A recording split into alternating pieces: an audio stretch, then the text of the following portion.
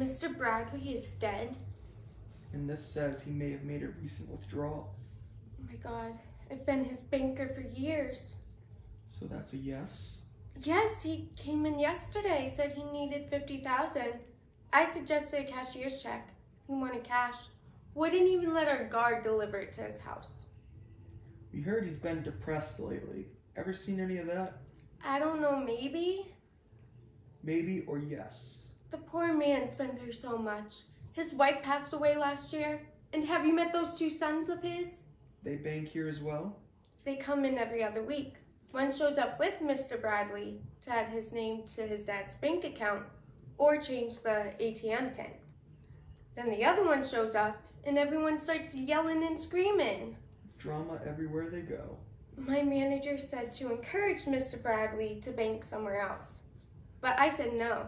Someone had to protect him for when they turn on him.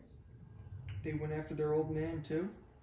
Every time it gets real ugly. That's why I try to be sweet to him.